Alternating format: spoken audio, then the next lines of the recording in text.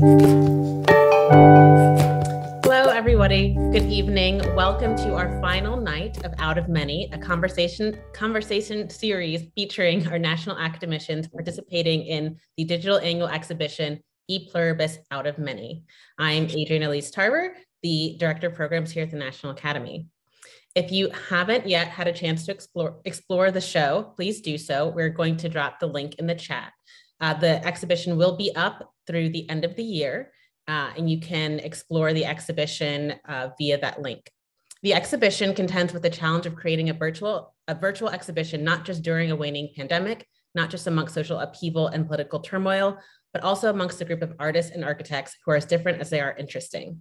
E Pluribus features over 100 academicians and asks the question, what new futures can be created if Americans stop pursuing the ideal of national unity and accept our reality as an incongruent collective? Tonight, we have a special conversation. We're joined by E Pluribus curator, Dr. Kelli Morgan, and our own chief curator of the National Academy, Sara Reisman, in conversation about the exhibition and the conversations they've been able to have over the past 9 weeks. Also, a few months ago, I was able to have a conversation with Dr. Kelli Morgan about the E Pluribus exhibition, and we've recorded that conversation as a written interview on our website. So if you would like to learn more about the exhibition, about what it was like for Kelli to curate the exhibition, and her curatorial practice and perspective in general, we're going to drop that link in the chat as well. After this conversation, as always, you can join us for a live Q&A with Sara and Kelli. You can use the Q&A function at the bottom of the Zoom screen to drop your questions during the conversation, and at the end, we will be able to answer them. And now it's my pleasure to introduce both Sara Reisman and Dr. Kelli Morgan. Sara Reisman is Chief Curator and Director of National Academician Affairs at the National Academy of Design. From 2014 to 2021, she served as Executive and Artistic Director of the Shelley and Donald Rubin Foundation. And from 2008 to 2014, she was the Director of New York City's Present for Art program at the Department of Cultural Affairs, where she managed more than 100 permanent public art commissions across the 5 boroughs. Reisman has taught at UPenn, SUNY Purchase School of Art and Design, and since 2016 is on the faculty at SVA's Curatorial Practice Master's Program. She's been awarded residencies by Art Omai, the Foundation for a Civil Society, Artis, CEC ArtsLink, Futura, and the Montello Foundation, and earned her BA at the University of Chicago and was a Helena Rubinstein Curatorial Fellow at the Whitney Museum of American Art Independent Study Program. Dr. Kelli Morgan is a professor of the practice and the inaugural director of curatorial studies at Tufts University, a curator, educator, and social justice activist who specializes in American art and visual culture. Her scholarly commitment to the investigation of anti-Blackness within those fields has demonstrated how traditional art history and museum practice work specifically to uphold white supremacy. Besides her own curatorial practice, she mentors emerging curators and regularly trains staff at various museums to foster anti-racist approaches in collection building, exhibitions, community engagement, and fundraising.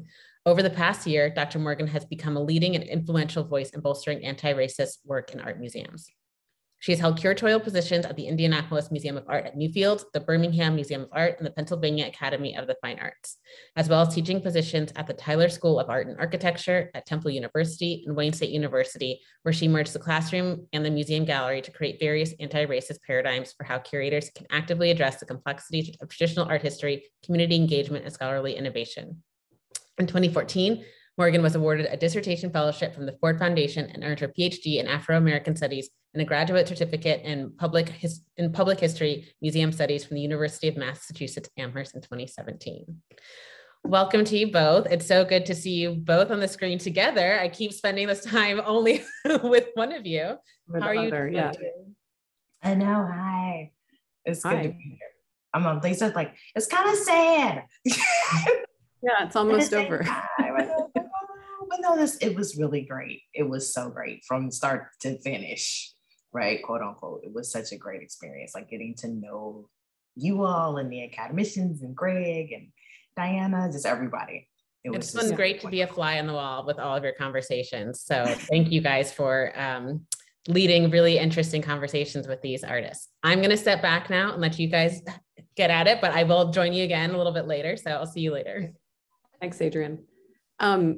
I guess if I can start with a question and a comment that it's been really interesting to start to get to know the National Academician community through your work, Kelli, in that I started at the National Academy in mid-June this year. And the digital annual, which is the first digital annual in the history of, it's the first digital one in the history of the Academy, of course, and it's the 190th, I think. It's just been a great way to, like, I think I've moderated half of the conversations with artists and architects in the show. And so it's been this great moment to understand the diversity of practices and aesthetics and concerns that the Academy members have. And I just, if I can read from your statement, I mean, I could even share the screen and have people see it if that is, because I don't know how many people tuning in have actually gone to see the annual.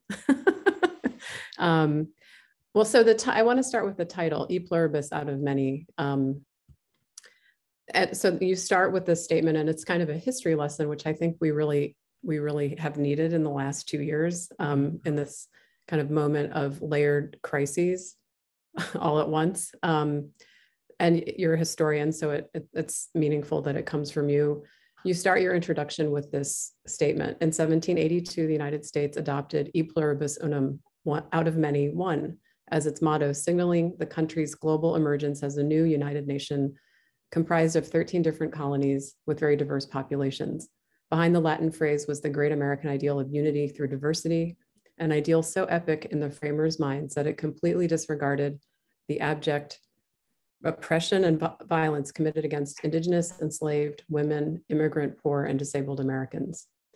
So that's quite the call out, calling out our founding fathers. Thank you.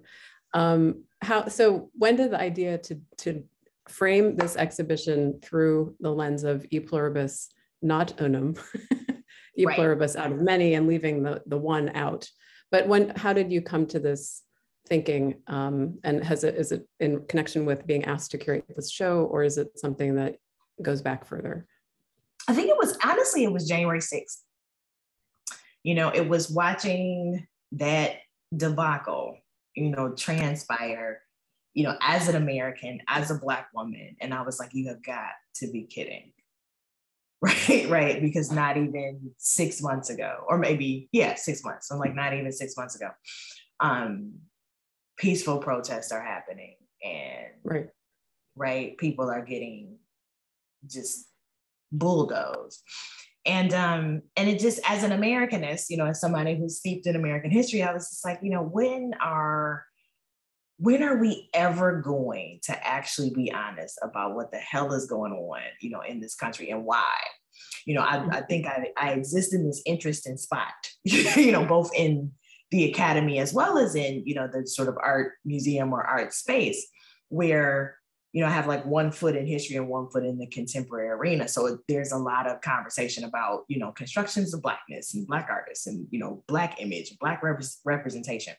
But there was never any kind of significant address to like why Black artists historically are making the work that they're making, and what they are creating against in a certain regard, what, Black and Brown museum workers, are up against in institutions. And it was this culminating moment for me, because I was like, here is the national, here is the problem, on full view, few days before, not a few days, a couple weeks, before the inauguration, and just listening to the spin, in the media, and, just like that refusal to call it, an insurrection, and just all of the things. And I was just like, I was livid, so on the phone with friends of mine, like, are you watching this? Like, can you believe this? And so I was also in this space of like thinking through, how museums, and particularly historical art spaces, so places like the Academy, places like PAFA, I'm trying to think, the Royal Academy of Britain, how these really, 200-year-old, 150-year-old institutions really exist as visual markers, of this problem, and of this mythology. And so, figuring out and, processing through that history is when or in the midst of that, is when Greg reached out to ask me to curate the show. So it was so funny in our first conversation because my initial response was like, "Are you sure?" You want me? Why would you say, "Are you sure?" Well, because that was also maybe 6 or 8 weeks after, the entire Newfield's job description drama, and it was still kind of playing out, in the media, and I didn't necessarily know, where I was gonna land on the other side of that situation.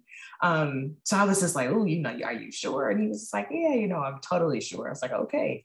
So it was a really great, I think because of the history of the institution, it was a really great space, and the annual kind of, like rejudging it, right, bringing it back. It had been a few years since we did one. Yeah. And I was like, and I think as a country, like not having, not really being this polarized, like since the Civil War, politically, COVID, and there were tons of people who felt like I did, Black, white, Asian, Latinx, looking at the insurrection, like what is going on?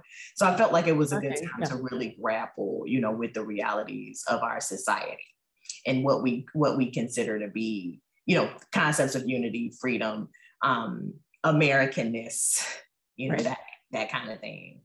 Maybe can you go back? You said something about how interesting it would be to do the show, or this is what I heard, because of the institution's history being the National Academy of Design.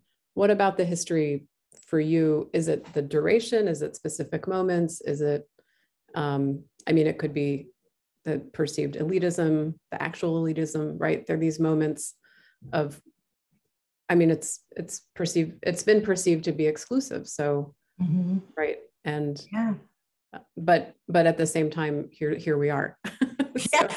Doing this. It was all of those things, Sarah, to be honest, it really was. It was, the history,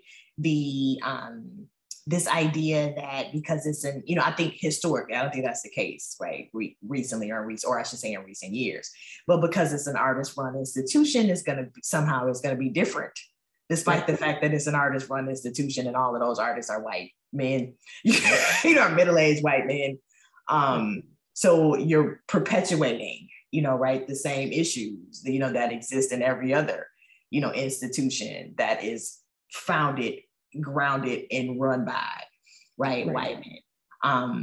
And that part, and how that has really been a struggle, for the Academy. And again, in recent years, getting the history of how, a lot of academicians were just like, kind of walked away, or distanced themselves, maybe not disconnected, but distanced themselves because the Academy wouldn't deal with that history and the realities, right? And or the consequences, of that history and that in that culture, realistically and honestly, it was all of those things.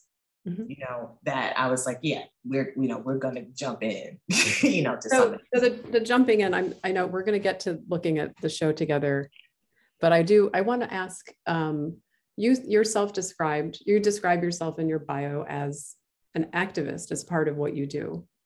And I wonder if we could take a moment to think about, or if you could talk through how activism figures into curatorial practice. And you're starting up a new program at Tufts, and it's a curatorial MA program, right? We can talk about that, because actually I'm pitching it this first year as a certificate, because of the resistance. In my own department. Right. Not so much the college. I have a lot of support, with the deans and other faculty, but art history, it has its problems, and there were some interesting meetings over the last couple of weeks. And so that's something that myself and one of the deans just kind of decided was like, we're gonna pitch it as, or as to say, launch it, next fall as a certificate program, to just see how the department to see if I should say the department can even hold it. Right. You know, because it, like you said, it is there are those, well, I should say it like this. When you are somebody like that comes into a space that does like very direct and staunchly anti-racist work, you know, it sort of draws the racism out of the pores, right? Right. By virtue of talking about it, you can bring it up. Right. Yes. And it can flip. It can be perceived totally as being embedded in what you're saying, even if you're just addressing it. Right. And I have, you know, I'm not a DEI consultant. You know, I'm an anti-racist scholar. So my approach is very differently. On top of, you know, I've like dealt with it personally, you know, in so many different points in my career. So now I just have like a no tolerance, you know, so when it happens, I'm just like, no, this is that. Like, I'm like 1 + 1 is 2. You know, whether you want to believe me or not, the answer is 2. Figure it out. I'm logging off the meeting. See you back. You know? So it's been this interesting like a way in which even I've changed, you know, my approach. But some of that is so when you were asking about the activism, part of it, and this isn't the whole of it, but part of it was really like a civil rights framework, you know, that had come to me, you know, like as things were happening, particularly, you know, in Indianapolis, because I was like, you know, there's this way that like, I just show up. And then, because actually it was funny because my deputy director had said this to me, you know, years ago. And he was like, your work just kind of attracts it. You know, so say that again, your work what? The work attracts it. Right. Right. And so, you know, toward, you know, a couple months before my resignation, he was just like, girl, you know, you know, it's that much more like severe. And I said, yeah, because I've gotten a little more savvy, you know, with like how I show up in the space. And in those conversations, you know, kind of coming home and like hindsight, you know, or doing like more kind of my own like personal meditations on it. And I was like, yeah, you know, the sit-ins, you know, were literally just Black people showing up. You know, Rosa Parks was just a Black woman who showed up. You know, and I mean, granted, there was strategy, right, in that showing up. But visually, right, coming back to what we do, you know, in the visual field, you know, how people visually perceived it, you know, was just literally Black people being in places that they were not supposed to be in. And then the world, you know, got a chance from 63, right, to damn near 67, you know, got a chance to see the way in which, you know, that sort of vitriolic, you know, violent, very dangerous reactionary response from white Americans. So I was like, oh yeah, we don't actually have to do, like, that's the start. You know, it's like, it's not necessarily rocket science. Like some of this really is about just showing up in the space in a particular way.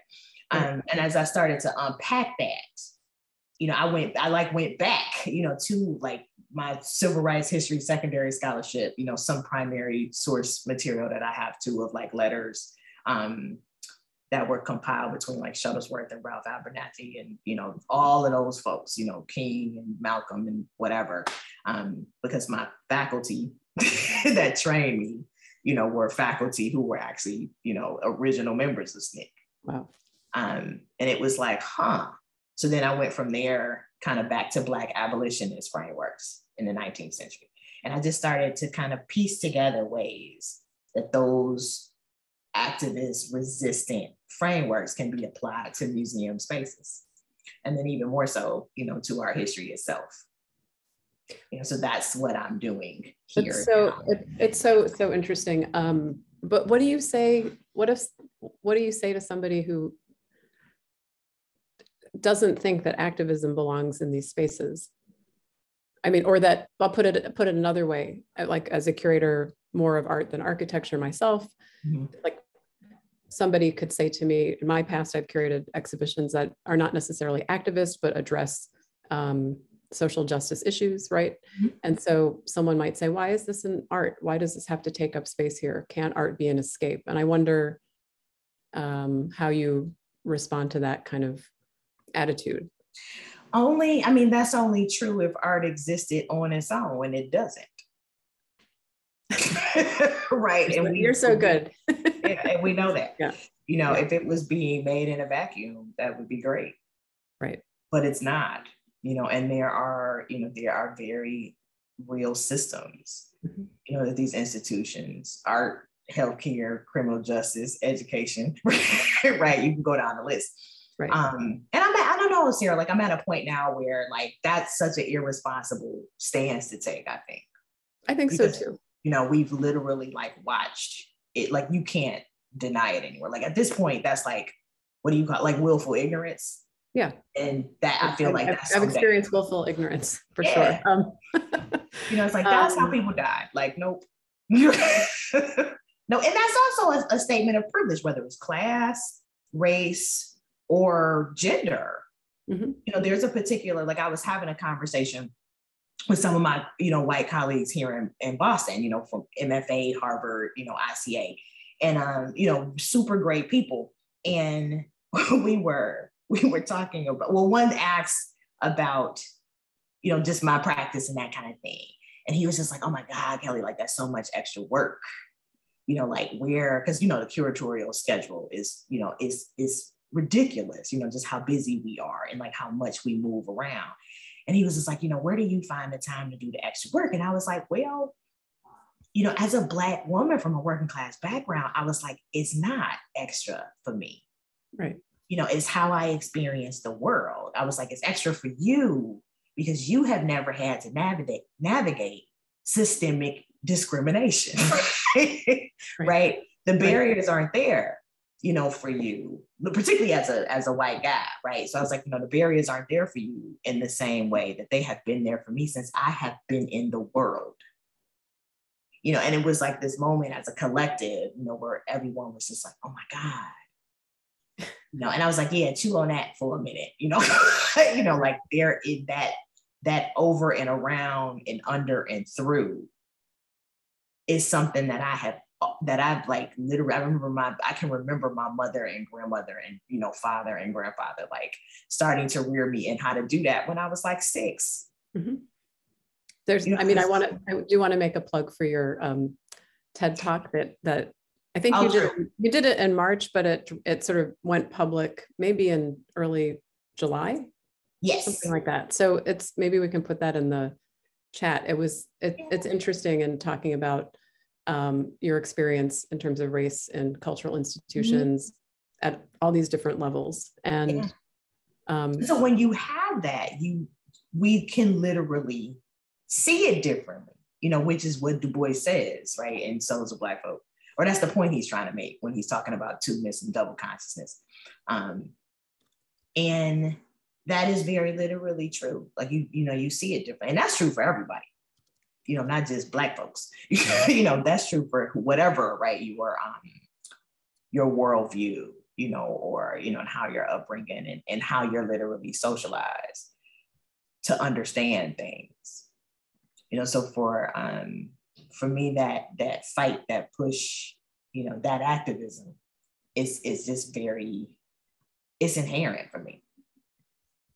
You know, now if I had come from, you know, a privileged Black family, maybe it wouldn't, you know, it would be different, you know, or maybe, you know, one never knows. But I'm just saying, you know, like circumstances would be different, you know, maybe I would be quieter, you know, but glad you're not. I mean, I'm really glad you're not. Do you want to look at the show? Should we? Sure. Yeah. Like, so we made a little list. It's a short list of artworks that I think for us I mean, this is just a good exercise for those who if anyone hasn't seen the show, who's watching from home or wherever you are. This is the kind of starting point. And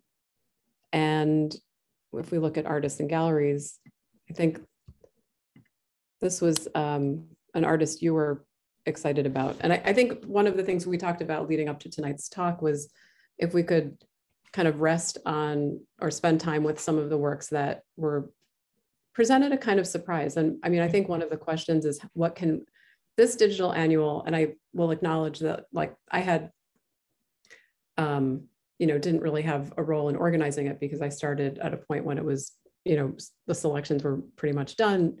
But what was interesting for me to see is I had the expectation of a digital show being a kind of fly through of a 3D space. And this takes a different, this is designed by Link by Air, I think. And it's set up in such a way that you have this depth of information, a statement from the artist, and then kind of some wrote in how they reflected on the year, a biography. And then there's the opportunity with some of the images to kind of go closer and, go in to see more detail. Does that work? Yeah. So we can really look at like the texture of the painting. Do you want to talk about this work at all? You had. Yeah, I mean, it was one that, and I'm like, thank you for like pointing, for like demonstrating all of that. I think that's one of the things that we as a team, we're really adamant about. Right. We didn't want it to be like, the 3D, like, what do they call them now? When you're looking for apartments online. It's like a 3D rendering or a flyer. Yeah. Like, we didn't want it to be that. We wanted, and that was like myself, other academy staff, as well as, the design team for Link by Air. We wanted it to be what we wanted it to offer, visitors something different. We didn't necessarily want it to be a type of direction or wayfinding, because and this is what's so great about working with, a variety of people, particularly when you're working with designers, because there's so many other options, there's so many other possibilities, that come from doing something in the digital space. If we're just going to recreate, what you could get, you're right, walking through a gallery. Right. I walk through a gallery, right. And so we wanted it to be different in that regard. And, Eric's work was really struck me. One, because I think sometimes I can be so literal when I'm looking at contemporary art. So I was like, oh, it's about the environment and like, an oil spill, right? Right, just totally like, oh my God. But when I was reading, just his response, and the way, and this is the other thing about it, several other works too, particularly the landscapes, that like pushed me, like challenged my own sort of literalness, right, or preconceived notions, about what contemporary landscape is about, or maybe should be about, because we can be so in our headspace sometimes as curators. And I loved, that comment, on the environment, but like its own sort of natural decay, and so our presence, because it's like he kind of stumbled upon it, when he was writing about it, and it created this whole other world, for him. So there's like escapism in a way, which was needed, I think we all needed it, at the beginning in the spring of this year. But it was also really great to be able to bring, right, his own words, or the artist, words to the work. It's like I had written, a bunch of interpretive, a bunch of interpretation for a lot of them before I had actually read through the statements in totality and like with a fine tooth comb, and then once I did that, I was just like, yeah, my voice, like, nope, because that's another aspect of my curatorial practice where I'm very adamant and deliberate about decentering myself. And I was like, and how often do you walk through a contemporary art gallery, museum, or commercial and actually see the artist's words, right, next to the work, even if it is done, it's like, oh, this is a special case, or there's this poem that the artist also wrote, that's commodified along with the work, right? And so that was something else that I wanted to bring, to that's great. I think it really does help take this in a different direction, because on the one hand, for some people, I mean, for some, the idea of having it in the virtual realm is like limiting. But I think what happened in the way this was conceived and designed and realized is that there's there's depth that if you spend time with the exhibition, you get more, and it's more than I mean, it's like a catalog actually in the way that it's set up. It's a book of more than 100 pages, right? I mean, yeah. And you can get closer to the work in ways that you would never be able to do, you know, in a physical space too. Let's go to Leslie Wayne, whose work you know well, I think. I do, yeah. Yeah. Here, we want to go here. So this is in a gallery titled, what's the title? This is These are their Many Windows of title Possibility.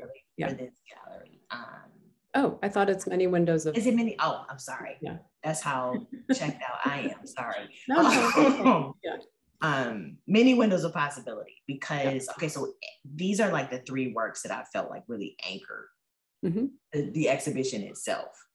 And the idea of looking forward, being present, and backward, you know, all at the same time. They really created this continuum for me, even where Leslie's work is newer, you know, Carrie's work is older. Squeak's work, you know, is, I also thought, kind of like calling out, right? In a way, like visualizing. Right. And I was like, this is, you know, and it was, I think, two different or various medium too, because I also feel like Leslie's work is very sculptural. You know, so I wanted, you know, people to be able to see the different ways, you know, in which we kind of exist, you know, in a continuum. That history has always been a continuum. And Leslie's piece, particularly the title of, you know, The Universe is on the Inside, you know, being this kind of moment of calling us into our own selves. Right. You know, so as we're navigating, you know, this moment of like, what the hell is getting ready to happen? So, you know, it speaks to kind of a retreat inward. Yeah. You Which know, a lot and of us had to do. You know, what is our role, you know, in that? I'm also super into like space and astronomy, you know, in the universe. Like I have a telescope. You know, oh yeah, let's look closer. Yeah, that's a good point. I'm a stargazer. Like I do all those things. So that was here we see the stars are here. You know, Beautiful. and it creates that kind of like, is vortex the right word? You know, it was cool because it's like the universe is actually on the inside of the window pane. Right. But even as like a 2D work, you know, you get that, like she does such an amazing job where you get that dimension, you know, and I was just like, that's it for me. You know, trying it's its own inner world, and there's dimensionality to it. And I mean, the different materials that give it a sculptural quality. Yeah, her work and Sangram's work were like two works that I looked at and was like, that's me. That is totally me right now. So it sounds like you had a good time looking at the work and coming up with the kind of sub themes within the exhibition and writing it. Maybe you were relieved that you didn't have to write about every artist and architect, because it's 101, I think, right? Yeah, it was over 100. I'm trying to think how many. I think all in all, I did about 45. Okay, that's a lot, though. Yeah, which was still a lot. And and I was like, oh my God, you know, because it was like I finished that. Because I mean, you can relate to this too, where it's like interpretive script. You know, you have to get your labels done, you know, and how that is, you know, how that can be such a process, you know. So that was my focus, you know, where it was like, I gotta get my labels done, you know. I have to well, there's that. The thing that my process for the last probably 10 years has been to write an essay and then to go back and cut it up and do the labels from the essay. Yeah. So, and it's not, but then there's this process of editing the labels, and suddenly you know, like maybe the brochure or the catalog is at the printer. And go, wait, this doesn't actually make sense now. Oh, it's because it's taken out of context and I have to build it out again. But at least it's a way of getting a start for those labels. They end up often, you know, addressing other information that emerges in the process of writing. If it's, you know, there's extra research that comes up in the process. But I think that's my approach to labels, is do the essay first and then like kind of pull it apart into sections that then get refashioned into the. Yeah, that's a great idea. I think just what do we call them? Descriptive object labels. And now something we're working on at the Academy that's it's an exercise we've started with someone named Maya Jeffries, who's an accessibility consultant, as we're learning how to write verbal descriptions for low vision and blind visitors. We don't actually have the space to do visits right now, but we're in the process of finding one, and we have some exhibitions coming up that'll be in, you know, in spaces, you know, stay tuned. But so we're working to make the work accessible in the ways that we can. But I think the labels are a big part of that. So where would you like to go next? I think I'm looking at the list. I wanted to actually look at a couple of architects, because for me, that was kind of a surprise in the process of doing this, doing these conversations, getting to know the exhibition, was to see how with some of the architects, they're projects that could be presented that you wouldn't be able to show very easily in a gallery, or they would be shown differently. So I'll look at Wendy Evans Joseph. For me, this work was exciting. So this is Up from the People, Protests and Change in DC. And it's an educational exhibition at the Martin Luther King Memorial Library in DC. And I knew a little bit about this library from a different perspective. I was on a jury to select an artist, Zenobia Bailey, to do an artwork for the kind of double height space in the center of the library that it was renovated, or it's being renovated. I actually don't know if it's done. But so to me, this is kind of amazing to think about this as a contribution to an exhibition. It's like an exhibition within the exhibition. And so maybe I'll just scroll so people can see a little bit about the work. So yeah, and I was like, in their reflection was fantastic. Yeah. In the statement or further down, reflecting on the statement, and then in the reflection itself. Oh yes, sorry. No, it's okay. I'm like, people can go to the website. Yeah, no, it was wonderful. And I think, you know, these are the ways in which, you know, these are the again, like visual elements, you know, of like how a project comes together that the public very rarely gets to see, you know, unless there's some chronicling, right, of it in the catalog. Right, and this is an example of the depth goes even further from, you know, if we have a statement from the artist or architect, and then we have reflecting on the year kind of statement about the pandemic and what that's meant, and the politics that have emerged or kind of, what's the word, exploded or, you know, bubbled up. And then we have, you know, examples of the studio's work, Studio Joseph's work below that. So it's like, it becomes a much deeper exploration. You know, and I was excited to see another example of their design, Senses Beyond Vision, a temporary exhibition at Cooper Hewitt that was about how equity is tied to access. So this is about the senses and shared experience of senses in museum spaces.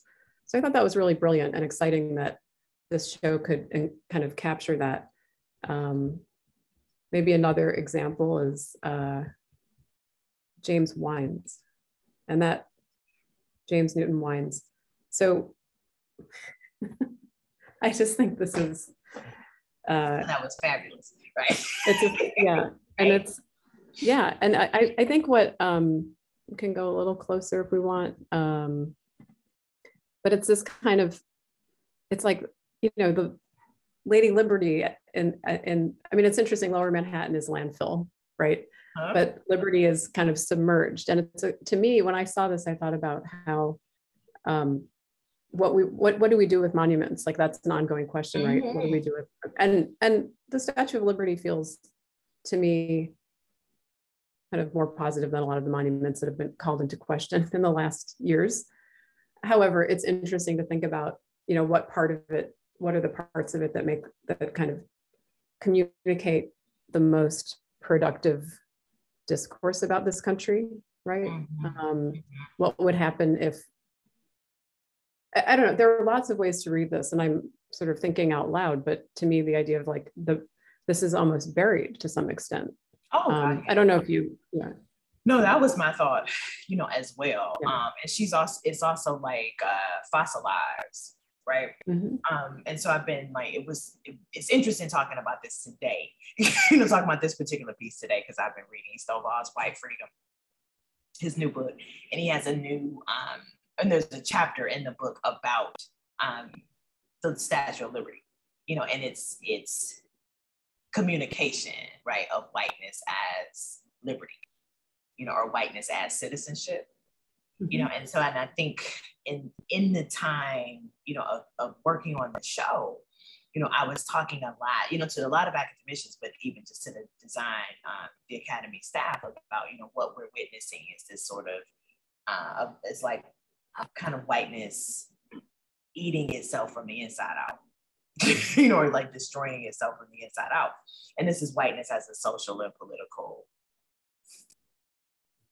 phenomena, you know, and like the really sordid ways, you know, in which it exists in opposition literally to like everything else, you know, and how that is not sustainable, you know, literally to the earth, right? It's no longer sustainable. So looking at this work now, like in that regard, it's like, oh my gosh, you know, and he did this in like 2017. Yeah, I think so. You know, which was also really fascinating, you know, because I was like, it predicted, you know, like getting this submission, like I said, 2 months, you know, after January 6th, and I was just like, oh my God. Yeah. How great is this? Yeah. He and I had a conversation a few weeks ago, maybe a month ago, and it's interesting. We didn't talk about his work for the show. We actually talked about his work in education. What I understood was that as an architect, he had supported, is interested in supporting kind of architectural educational opportunities for a wider array of students, because it's historically a practice that is very difficult to be part of without certain resources in place, right? Yeah. Anyway, really lovely conversation. And then I looked back at the work and I thought, it's so brilliant. Why don't we talk? So brilliant. Yeah. Well, I know you wanted to talk about Elena Herzog's work. Yeah, so go to her. I do. Yeah. Okay.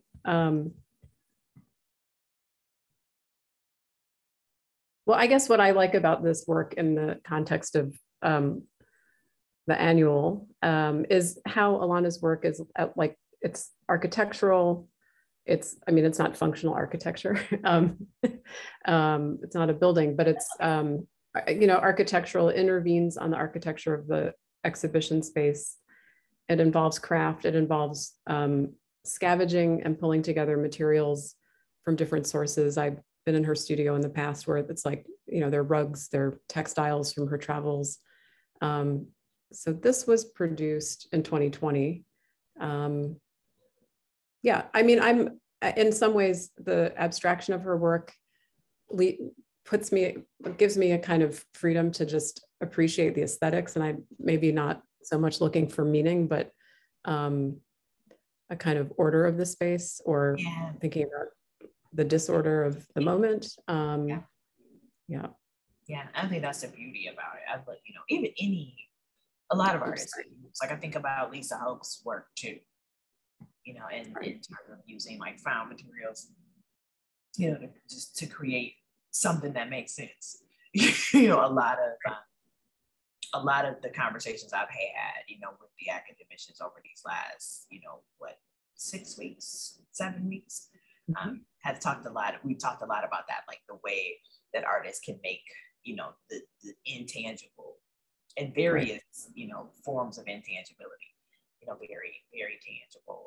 So I can appreciate that, both in Herzog's work and Hoke's work too. Hoke, yeah. Mm-hmm. Yeah. There's a few more artists on our hit list. And I don't know if we want to open it up to questions or keep going. I didn't realize what time it was. We even have questions that I think were prepared for us. It sounds like that is my time, my cue. Is that right? It is. Hi. Oh, that was, my screen just did something so strange. Okay. I'm glad I'm still here. I'm here.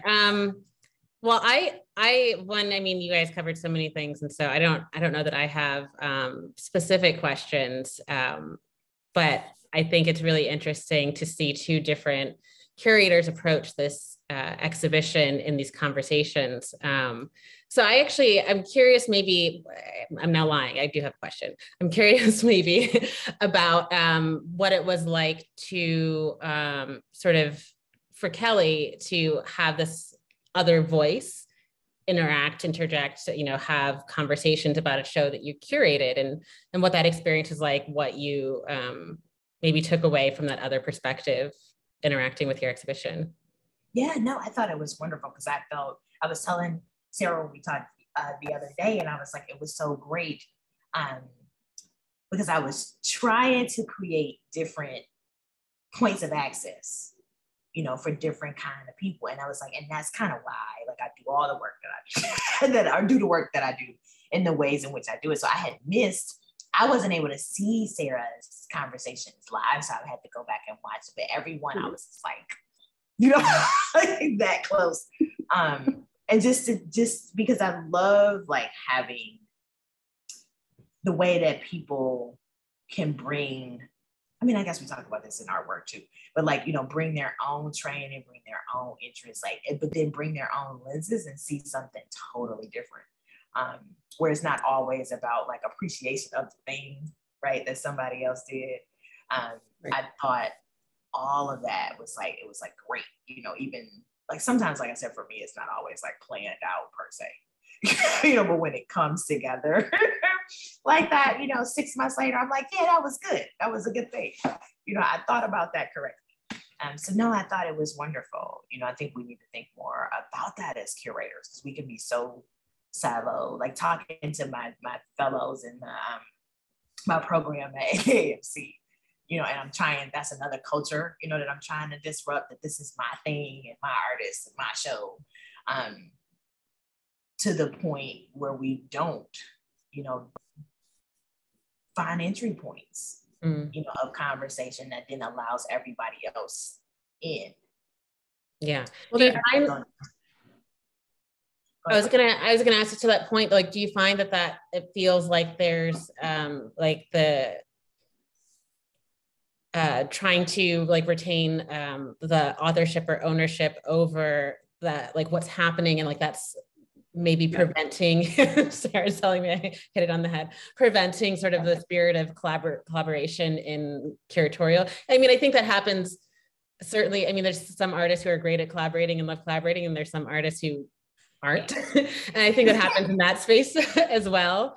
But I'm not a curator, so it's interesting to hear that perspective come from that side. So I'm curious about how you're disrupting that or influencing a next generation of curators with that. Yeah, a lot of it is just about decentering, the curatorial voice, where it's like, I'm not the only authority. Another one, or influence there has been my time at Newfields, because we work I always say we work as like a unit, like as an amoeba, and Separate from our leadership, interestingly enough, but that's another story. But that was the first time that I'd worked in an institution that had actually structured, you know, the functionality of how exhibitions and programs, you know, even got conceptualized. And that was really, we called it the machine, you know, because it works like a real oil machine. We produced all kinds of, you know, really wonderful stuff, you know, across the institution. So across like, you know, 12 different departments. So that's another one. And I think with students, you know what, I mean, using this as I mentioned it actually the other night when I was talking to I think in the conversation with Lorraine, you know, I've been using this as an example of that. Like, you know, Sara getting hired in the middle of a pandemic, you know, having something, you know, that worked as this vessel, you know, for her entry point, not just into the academicians, but into the institution itself. Mm-hmm. Yeah. You know, which was super, which I was just like that, you know, it's like fascinating. And just, you know, and it's really, it makes me feel like it's, you know, it's working, Adrienne, right? It's like some of this stuff where it's like, I have no, like, I wouldn't necessarily say I don't have a measure, but it's not like there's a place you can go to study this stuff. Well, not yet, but, but like, it wasn't something that somebody taught me. Right, if I'm like making this make any kind of sense, it's wonderful to see it come together and function for other people, right? And I mean, yeah, and just thinking about what the way that we acquire our skill sets or our expertise, if I can call it that, as a curator. I mean, I feel like a lot of as a contemporary curator, I'm learning from artists. I'm learning from people I work with, and so I was excited to be part of this series. And I think because I don't know, I've worked in environments where that curatorial authorship is really, there's tension around it, but it's still preserved, or it's like expected to be preserved. And I don't know that it always makes sense, because if an idea has, I think it's like if an idea has legs or has kind of weight and can transform, it's like, it becomes interesting, not necessarily more interesting, differently interesting as different people take it up, right? So it's like an idea that can be interpreted by multiple people from multiple entry points. Like that's exciting. That's yeah. I hope that's part of our institutional model going forward. I mean, absolutely. That's how you know it's a good idea. Yeah. You know, like seriously, like how many times are we in meetings with people in you know, various points in our careers or our lives, and we're like, oh my God, right? And something is a good idea because the trustees said it was, right? Or something is a good idea because the older white dude in the room is like, this is what it's gonna be, you know, and we're like, but we have to go through the motions, right? And sometimes like of staffs making the bad idea, the good idea, or come across, you know, as good. You know, and so it's just really good. I'm just super frank about these things. Yeah. No, I think you're touching on so many experiences. Yeah, like, it resonates. It resonates, Kelly. That's the well. And I think the idea. I mean, I think it's super refreshing to hear both of you say, you know, or speak to this idea of opening up that curatorial space to other voices. And you know, full disclosure, I've talked to Sara about this. It's one of the reasons I thought she was a great, you know, addition to this team, is when she was talking, you know, early when she was being hired, when she was talking about sort of her perspective, she was very open about like, well, I might not always be the voice, or, you know, other people, you know, should take that platform. And I felt like that was exactly the kind of perspective to upend some of these barriers that have been so ingrained in just like the arts in general, arts institutions, especially old arts institutions. And so both of you guys coming into this exhibition with these, like that openness, I think has informed the conversations as well. Yeah. So I guess, Sara, the flip side for you is what, you know, Kelly alluded to, you know, started in the, you know, with this exhibition already growing, happening, you had to jump into it. So what was it like to come into a different curator's vision and then have to sort of lead people through it in this way. I mean, I think the framework for it is so open in a way, e pluribus, out of many. It allows for so many different ideas in terms of artists and architects whose work is featured here. So I feel like the openness made it really easy to dig into. And I also felt, I was like excited when I saw the list of artists that would be part of the program. And then, that I could suggest a few. It felt really exciting. I mean, there was the last talk that I was part of was with Joyce Kozloff. And that was a talk which, based on the concept of your show, Kelly, I thought e pluribus, well, Joyce is an artist who is one of the instigators, organizers of We Make America, a kind of collective protest activist group of artists making props like the torch that we saw in James Wines's drawing. It's like, a large torch that's taken to different protests. And she invited another artist, Tamara Gayer, to be part of the conversation. And for that kind of shift in how we could move the conversation forward, I just felt like that was really, it was exciting that there was room for that. So, I mean, thank you both for enabling that kind of thinking to play out, because it was such a porous structure that you created. And I think it's important in thinking what can an annual be. We've talked since I started about can the annual go from every second year being in New York to being in another city in the US, since this is a National Academy. What can that look like? I mean, I think this project helped me think through what an annual can be, where it can be, and what are the ways that it can be kind of more specifically thematic, so that it, maybe there's, a smaller group of artists and architects in the next iteration. But I think for me, it was just really helpful in understanding what a show like this can be. So I think that's a great note to end on, because I want to thank you both for participating, for again bringing your insights and perspectives to these conversations. It's been really a pleasure for me to get to be a fly on the wall and interject at the end with my couple of questions. I hope that we, Kelly, get to have a conversation again in the future, whether it's via, certainly offline, but hopefully again through the National Academy. And Sara, of course, look forward to doing more programs with you. To the audience, thank you for joining us. This was our last one, but you can see all of our conversations online via the Out of Many website, as well as the National Academy of Design website. So outofmany.nationalacademy.org or nationalacademy.org. We will have them up, and they're on our Vimeo and YouTube channel. So they're all over. Go ahead. And also the show today was meant to be the closing day of the exhibition, but it's extended through December 31st. Thank you for that, Sara. Yes, the show is extended for another month. So please go check it out. Look at all of the interesting additions, that all the artists have contributed, as we were looking at today. We did not see any Q&A, so that's why I didn't call out to anybody. If you do have any, please feel free to email us as well.